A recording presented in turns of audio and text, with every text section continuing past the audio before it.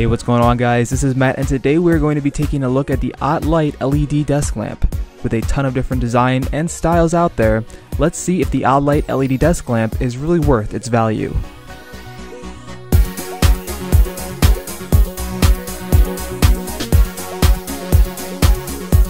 First, let's start off with the design. It has a very slim profile and doesn't look as bad as you might think it would.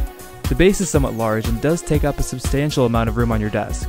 Obviously, this one is black, but they have a ton of different color options and design styles on their website.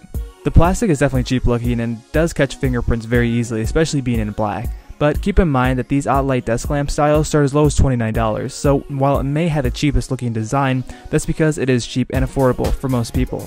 Now there are much better looking desk lamps out there, no doubt, but this type of lamp is great for someone on a budget and is looking for something that has a modern feel without being overly expensive. And again, it's not as bad as it looks.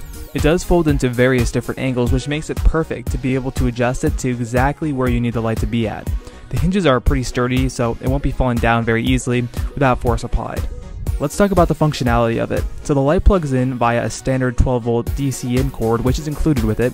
Once plugged in, you'll be able to use it as well as the USB port on the back for charging USB devices. On the base, there are 4 touch-sensitive buttons, one for powering on and off, one for increasing the luminosity, one for decreasing it, and one to change the mode or LED color. On the center part of the stand, there's a liquid crystal display with a month at the top, the date, the time, and room temperature.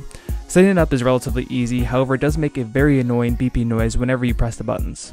And finally, the last part is the LED strip, which is composed of 27 small individual LEDs, 18 being white and 9 being an amber color, which is controlled by the modes button on the base. Overall, my thoughts on the Ottlite desk lamp are mixed. It looks really weird, but it's starting to grow on me, which may sound weird, but I think this would be great for a college student who needs something fast and cheap to throw on their desk. It gets the job done though for a desk lamp, and it has a modernish feel.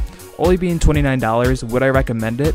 Sure, why not? It's not like there could be anything better on that price point for a desk lamp. Anyway guys, if you like this video, please make sure to subscribe to my channel, as it really does help me out. Thanks so much for watching, and I'll see you guys in the next video.